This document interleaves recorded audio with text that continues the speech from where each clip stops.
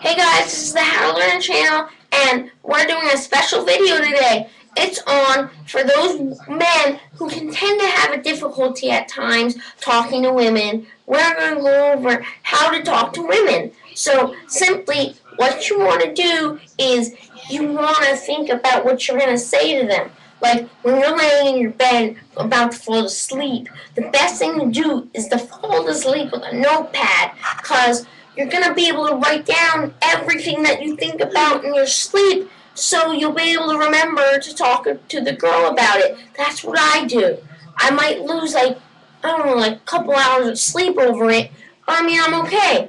And so simply, when you go see the girl and you have everything down in your notepad, let me get the girl.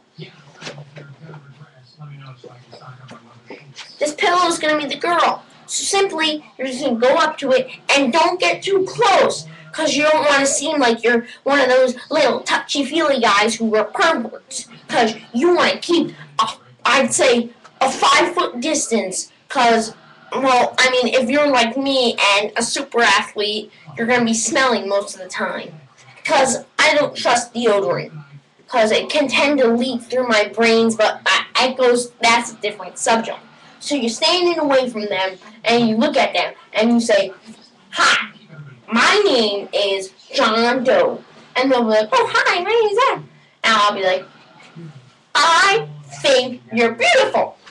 But you don't have to say, "I think you're beautiful." You can say, "I think you have nice eyebrows." But you have to point at them, so they think that you're not talking to anyone else, that they're your girl, man. They're your girl. So you just simply go, "You're beautiful." And then they'll be like, "Oh, I am?" Because these girls tend to be very self-conscious and they all think they're ugly. And you'll be like, "Yeah, baby. You know what? I have a 401k. Want to hop in my car right away?" They always like money. They always want money because they want a man who's fun for them. So, want to hop in my Batmobile?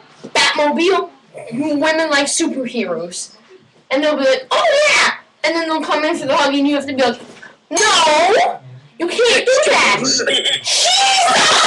Christ! Every time my computer goes off!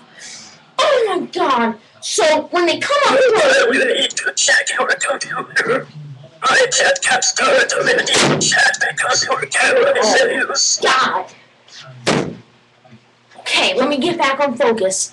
Oh, it's close to 3 minutes. I can't go over 3 minutes. So when they come in, you gotta push them away and be like, "What are you trying to do? I only knew you for 2 minutes, and you're trying to get up on me," and they're gonna feel guilty. And they're gonna feel like they're gonna, what? What the heck just happened there? It just all went away. And they're gonna feel guilty. And they're gonna want to do this. And they're gonna want to kiss you. But you're gonna keep on piling on that guilt. And for me, sometimes putting on all that guilt won't always work. Like, they'll just get annoyed of you and they'll just leave you away. But then when they turn around to walk away, you just grab them, spin them around, and kiss them. And then if they scream, that means you have to run away. But if they go with it and they're like, "Ooh, you're so beautiful, John Doe," then you'd be like, "Yeah, that's me. I'm John Doe." And then that's how you talk to a lady. Especially, bring up your personal problems, because they want to hear about your feelings and stuff. You just gotta tell them, "I am in a really bad day. Everyone in school hates me."